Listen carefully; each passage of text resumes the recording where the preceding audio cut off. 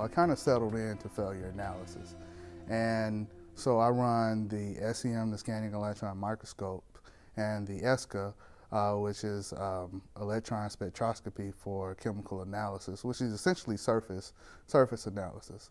And so we use those tools, the various microscopes that we have, which we have lots of different kinds, to figure out problems.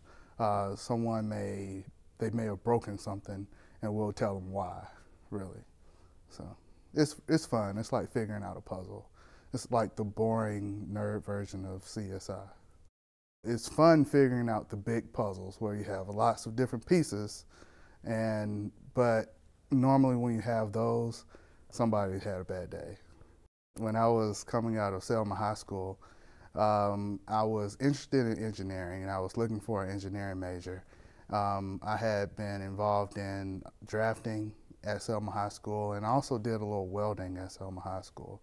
So when I talked to a lot of the different departments at the University of Alabama, metallurgy struck me as the one that was most interesting. I never thought that I would work for NASA. I never did. I did, however, take a rocket class in the 6th grade, which was pretty interesting. And I was so hurt because during that class, during that school year, we had an opportunity to go see a shuttle flight. And my whole class went, and I wasn't able to go because I got in trouble. I can't even remember what I did, but I know I couldn't go.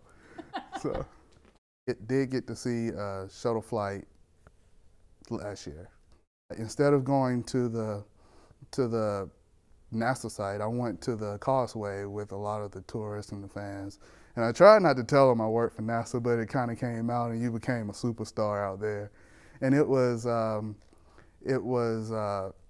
a great experience because you don't expect to see the things that you see. For example, you're watching the shuttle go up, and a few seconds later, you hear the sound, and it's loud, and you're like, "Wow, I didn't expect that," you know. And it's so far away, but you're so close. You're a couple miles away, and you're looking through your binoculars trying to follow it and see it as far as you can see. And I remember from being that far away that the week before I got to go on the launch pad to see the shuttle. And I stood right beside one of the solid rocket boosters, and I realized how small I was in comparison to the shuttle. And then seeing it go up, you're thinking that it's a huge feat to get all of that mass off the ground that fast. And it's a really humbling experience. You know, I was always the nerd in the family. So, but I have an aunt that she tells everybody. I have a nephew that works for NASA, and I'm like, it's no big deal. You know, there's thousands of people that work for NASA. I'm not special, you know. I have a friend that I grew up with that teaches math at Meridianville Middle School, and he asked me to come speak to his classroom. And so I didn't want to go empty-handed, so I brought the coolest thing that I could possibly bring with me. I brought some liquid nitrogen and some racquetballs. And I talked to him about how material properties change with temperature. And so we froze a couple racquetballs and broke them. And it was really fun. I kept all the kids away from the nitrogen. It was pretty safe, but they had a blast just seeing how, because that's the first time they had seen it up close. You know, YouTube, you can see it anywhere. But it was pretty fun. I think they learned a lot. They're really nice kids.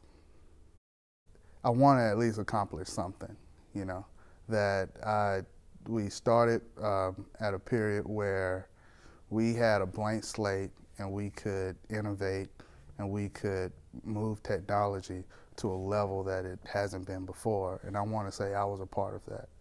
Just like a lot of the graybeards around here can say, we put a man on the moon.